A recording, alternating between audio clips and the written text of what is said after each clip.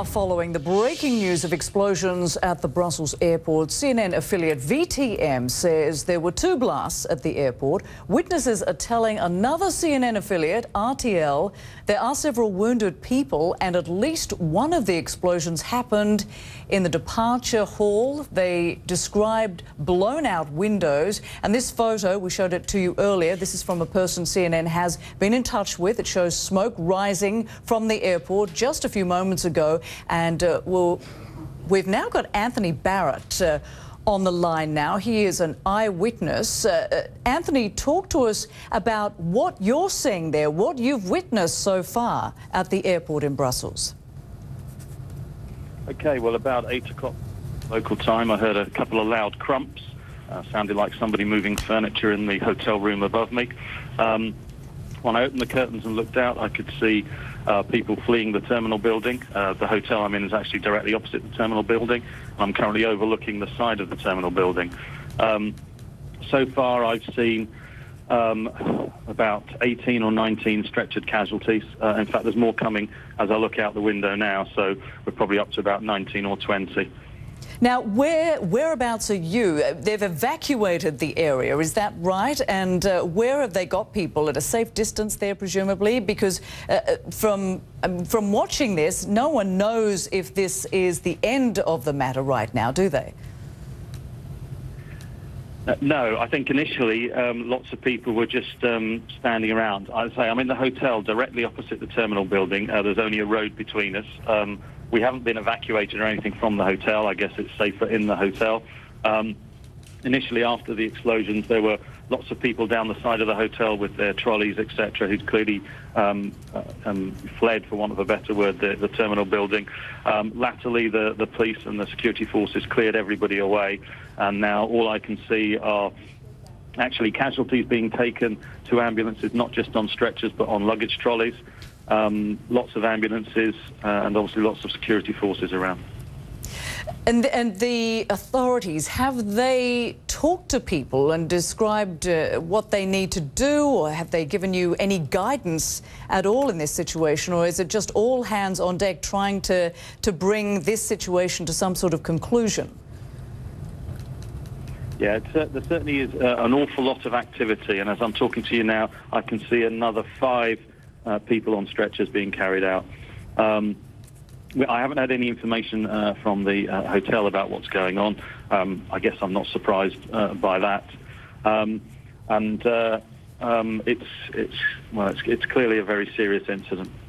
And what about, what are you seeing in terms of other people there? You're saying you initially saw 18 people on stretchers, now you're seeing 5 more people. That's a lot of people who have been hurt and wounded in the aftermath of these 2 explosions. What else are you seeing there?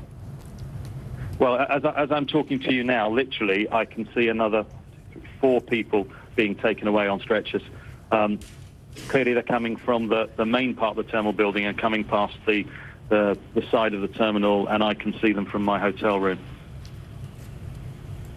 And you were departing, were you? You were departing from the airport? So this happened in the departure hall, right? That's what we're hearing. Yeah, I don't know. I've been in the hotel. I've been attending a conference. I'm due to fly home today. I guess that probably won't be happening. The hotel is very close to the terminal. It's directly opposite. There's only a road in between. So I'm very close to see what's going on. There are still some passengers. I've just seen a couple with a child walk past down in front of the hotel. I'm not sure if they know where they're going or whether they're being evacuated. From where I am now, I can see a man carrying somebody who looks very injured.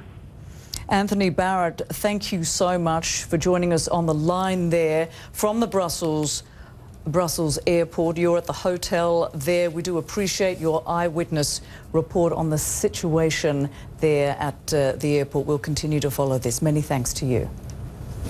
We want to bring in now our senior international correspondent, Nema El-Bagga. We understand she is on her way to the Brussels airport. Nema, just describe to us the climate that these 2 explosions are taking place within. We know that details are elusive right now, but the country of Belgium is in the middle of a huge terror investigation at this moment. It is. It is in the middle of a very intense manhunt to try and track down the remnants of the key conspirators that were involved in the Paris attack. The threat level has been at level 3, which is the second highest, but throughout the last few days, even after the capture of Salah Abdeslam, Errol, what authorities here have stressed to us repeatedly is that this isn't over yet. They maintain that there is a network that they believe Salah Abdeslam, a new network that they believe Salah Abdeslam was able to build around him. And as early as Sunday, the Belgian foreign minister was warning about the intent of this new network to carry out attacks here in Belgium. And it's within that climate, it's within that context now that we're seeing these two explosions. We still have no confirmation from authorities that it is an attack, but it absolutely ratchets up the fear, the tension, and the confusion here in Brussels that this is happening in a major European capital city, Errol. The authorities at the airport, we understand, have now initiated the emergency plans. Passengers are being evacuated onto runways. The pictures we're seeing just show real heartbreaking devastation, smashed glass, injured people. We are on our way there, Errol, and we'll update you as soon as we get on the scene.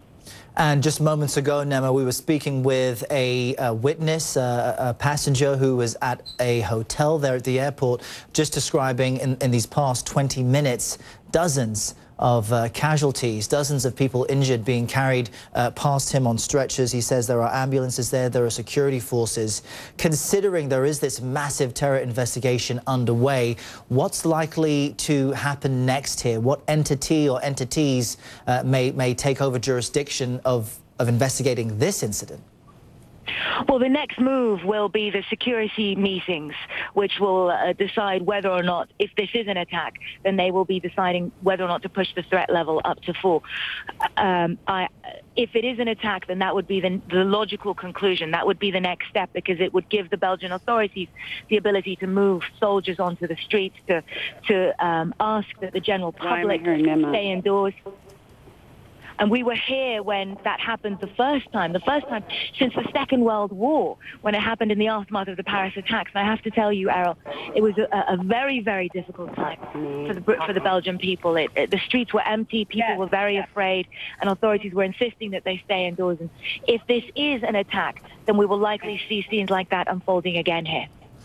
And Nema, talk to us a bit more about just the mood there in Belgium. You have your special series of reports we're focusing on this week, but you've been there a number of times, and we've underscored in the past few months just how terrifying it must be for people, particularly in the Molenbeek region, to know that there could be active terrorists on the move. And now, this past week, we realized that the main suspect was there all along. To see something like this happen, and again, to remind our viewers, we do not know what caused these two blasts, but for people in Belgium and generally in Europe, how are they likely to respond and feel to an incident like this happening? There is already a real tension here. I mean, people obviously go about their daily lives and live them out, but there is also a background tension, I think is probably the best way of describing it, and a mistrust and confusion as to how Salah Abdeslam, one of Europe's most wanted men, if not the most wanted man in Europe at the time, was able to hide just a street away from his childhood home, and what that says about the mistrust between authorities and these communities, and the mistrust that engendered the reality that where people in this community didn't feel able to come forward to authorities for whatever reason with his presence amongst them. And I think that is the conversation that has been playing out for years now here in Belgium. This homegrown terror problem has plagued Belgium, and the issues surrounding it of marginalization and the lack of integration on which the radical networks have fed for so many years. And these are the bigger questions that Belgian society and Belgium's government are asking themselves. Why Belgium again and again? And Nima, we are getting confirmation from the Brussels airport authorities that indeed there were these 2 explosions. We don't know the cause at this point, but we do know that a disaster plan is in place and people have been evacuated. It seems that took a little while to get that evacuation in place, but talk to us about just how well equipped authorities are there to deal with this. Well, the reality of the threat level being at its second highest has meant that authorities have been very much on standby. So that will...